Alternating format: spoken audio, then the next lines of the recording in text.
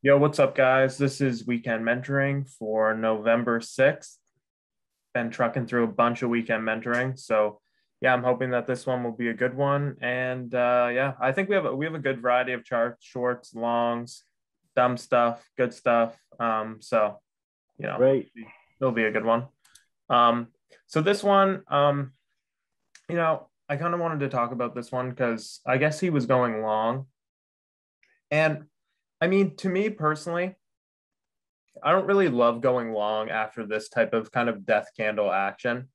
Like, you have to remember that when you're in a situation, when you're longing, when you're kind of getting set up, um, you know, after this death candle, everyone above it is now trapped, right? So if I'm long, you know, 1290, 1280 up here, and all of a sudden the stock drops $1, like every single long trader is going to panic, and that's why you get that grindy action on the way up.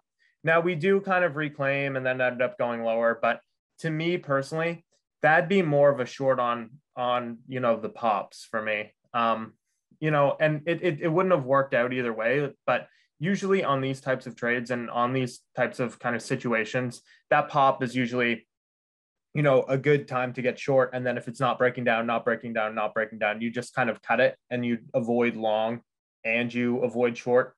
And, OCGN, it's always going to be a headache stock. Was afraid of red candle, had bad average, even with small size. Yeah, I would just ignore this type of setup for me as a long trader. Stocks like pretty much broken. Um, you know, Obviously we've gotten this kind of death candle action, not an area where you want to get long. And you don't want to be getting long over this high either at high day, right? High potential that's not going to work and that we're not going to be able to get above that. And then we ended up getting above it and then just absolutely getting crushed. So for me as a long trader, if you're trying to do a first bounce and you get this kind of bounce, the first bounce is a very, very quick play. And if you watch Bao in main chat, this week or the past 2 weeks, he's filled in seconds, right? He fills his order, and then he's placing that sell order almost right away. Like his scalps are like minute to minute on the first bounce, right? He's not holding it. He's not marrying the position, right? And so in this type of situation, I would probably just avoid the long and avoid the short. And that's all I have to say about this one. Yeah, I agree. It's from a first bounce perspective. I don't think the setup was ideal. Holding VWAP. I mean, I wouldn't call it a first bounce, right? I would definitely wouldn't call it that. If you wanted to give it a shot because it's holding VWAP and it's holding above VWAP and there's an opportunity to move back towards the prior highs, sure, that's a valid trade. I call that a valid long opportunity if that's a trade thesis that you can have in plan.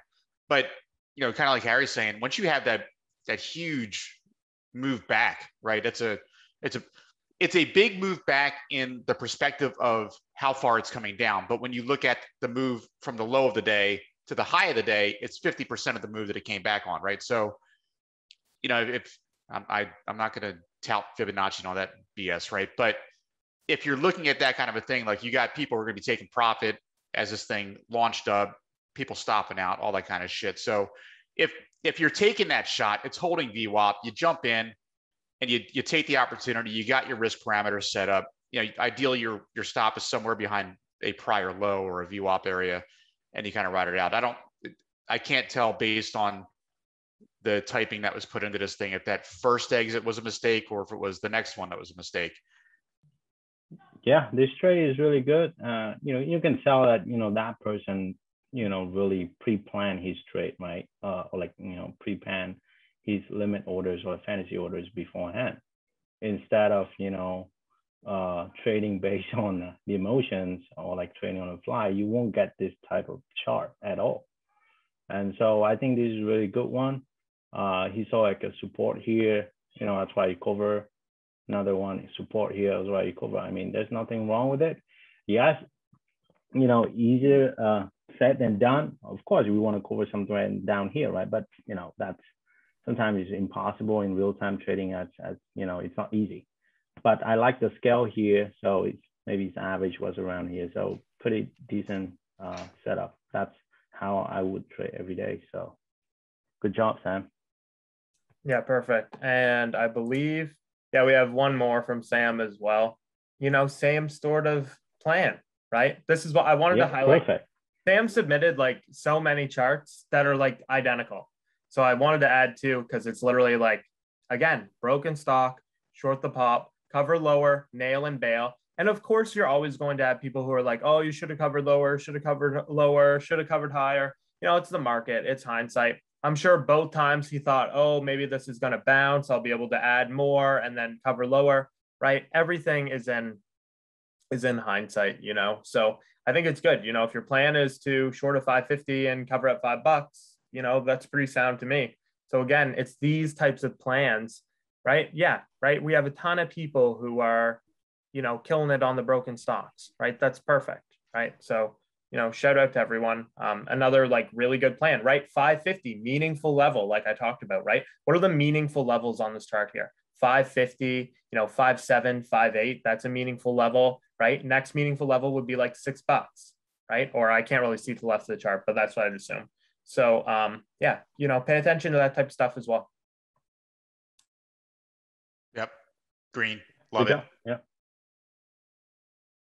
All right.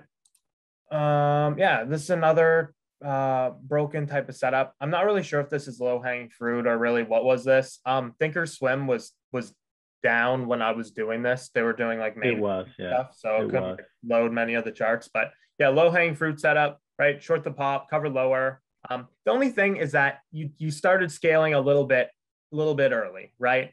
There's dipping your toe in, and then there's getting your leg bit off. This is the type of situation where you have one really good trade.